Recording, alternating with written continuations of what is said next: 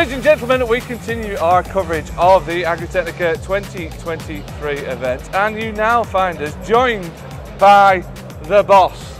Now, I mean the tractor, not Robin Youngling from Valtra. So the boss, as you guys call it, which is the new S series. Am I right in thinking this is the 6th generation? It's the 6th generation, so it's a completely new design, new bonnet design, new cabin, new transmission, new engine, so we updated everything. So you've been busy with this one then? Yeah, it's super busy, and now it's built in Finland. The last S series, that only made it to 4th generation. It never got the 5th generation treatment because it was waiting for this. Yeah, because we improved such a huge amount in this machine, so we overjumped the 5th generation straight to the 6th generation. This is the first model, 6th generation. Right, and then the 6th generation, that'll obviously filter down through T and all the others, Q. Yeah. Great stuff. So let's get into the nuts and bolts of the thing. So we'll start with the bits we can't see underneath. So engine then, what have you got in this? 8.4 litre engine. As you know, before we had a dual turbocharger in the S series, now we have a single turbocharger. We increased also the horsepower to 420 horsepower, and this is without boost. So we have the power straight from beginning on all the time. So it's all of it, all of the time? Yeah, we don't need to be a Witcher or Magix or something like that, so we always have this power. So in terms of number of models in the new S6 series, how many have you got in there then? So 6 different models from 280 till 420 horsepower, so that is all available. The size of the machine will not change, it's just the horsepower, so the engine displacement will stay also all the time the same.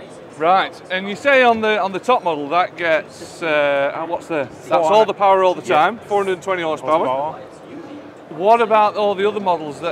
Do they get a boost or? Yeah, they have a boost functionality, and the boost is available in PTO mode, or if you have a certain amount of speed, then the boost is activating. Right, good stuff.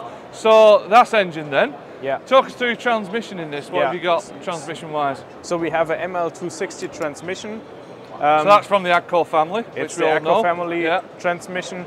We have put it a bit stronger so we can handle also the 420 horsepower here without a problem. 2 ranges, range A, range B, so field and road mode.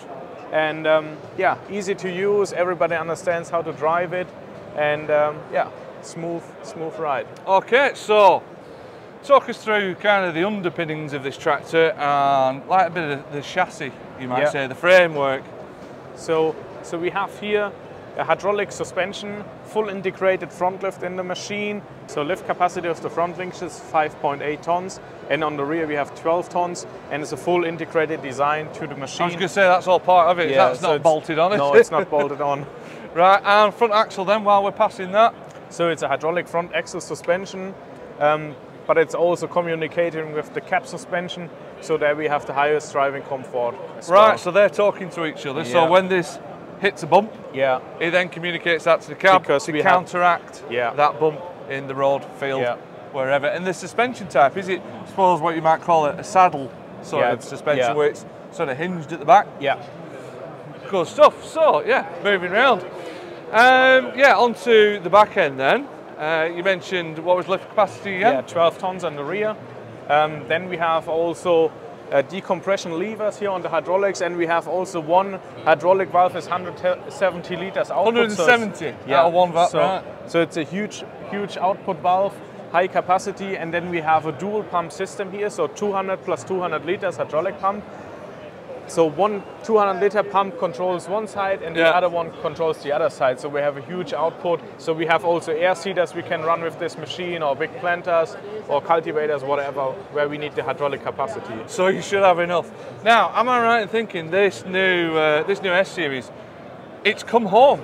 Yeah. It's now built in Sulati, so it's not built in Beauvais anymore. Where it was, it was shared with Massey Ferguson, we might say, and you guys shared a cab as well. Yeah. And you got a different cab now. You got your own cab, and it's built in your own factory. Yeah, so it's a CM08 Plus cabin. So we know it already from the Q series. We have some updates here with the new light system. What you can see, we have now 4 extra lights on the rear and extra lights also on the front. and also with unlimited system, because now the machine is built in Finland. We have You can also go through the studio, can't Yeah. it? Yeah. And so it's a huge step forward with this machine, with the 6th generation. Yeah. And yeah. And speaking of that unlimited studio, I mean, I've seen it firsthand for myself, because we went to the factory in Salati in Finland to celebrate. It was 10 years of unlimited. So if you haven't seen that, go check it out. Go check that out, because you guys can pretty much, well, if you can think of it, you can come in, you'll build it, won't you? Yeah. So I assume that is the same for the S series. for this S-Series, yeah. So in terms of, you know, things like central tire inflation, you can get that on this. Central tire inflation, central lubrication system, different colors, different cap trims, different lights. We have actually a new generation of lights also here. You see that on this cabin. All right, you can actually change the light what you want to see. So you want to have more yellow light or more white light. Really? Yeah, I can show it to you later. I tell you, like I say, they've got it all. And we have Apple CarPlay now. Who can offer that? Right. There you go. So, I mean, you've got to talk us through this new styling. Yeah. And is this something we'll see filtered down to all the... Yeah, you will see it in the near future. So we focused on the automotive design here.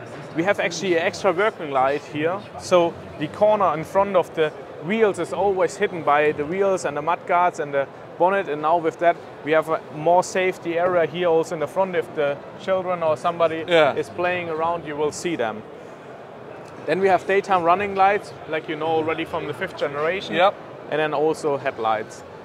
And all lights on the machine are LED. So there are no halogen H9 lights anymore. They've all gone? Yeah, all gone. And also we have now a different styling of the name on the bonnet. So that has changed also. So the letters go... I'm going to say it's like you spaced them out and everything. It sort of stretched them a bit, isn't it? And my boss actually said it's looking a bit like a stormtrooper from Star Wars. If you see the... You see, if you look at it dead on from here, and if this was in your pearlescent white, it is a bit of a stormtrooper. I never thought that until right now. Yeah. There you go. So, in terms of availability, can you order this now, yeah? Yeah, you can order this now, and start of production is next year. So around at, I would say, spring, you can get the machine. Good stuff. And yeah, in terms of, you know, being able to sort of test drive it, we'll be getting a few models, a few demonstration models in the UK. We have now planning, or we are planning at the moment, the Smart Tour. I think everybody knows it already. Yeah, you've done it a few times now. Yeah, in the UK. And now our plan is to travel around with actually 4 machines about whole Europe we are covering with our trucks. And I'm happy to see you and meet you there, actually. Good stuff. We'll have a drink when you get here. Yeah. Spot on. Well, there you go, Robin. Thank you very much for your time. Absolutely, cracking to find out a little bit more about the new 6th generation S-Series from Valtra, the flagship series of tractors from you guys. Right, we should now continue. Let's rock on, Tommy.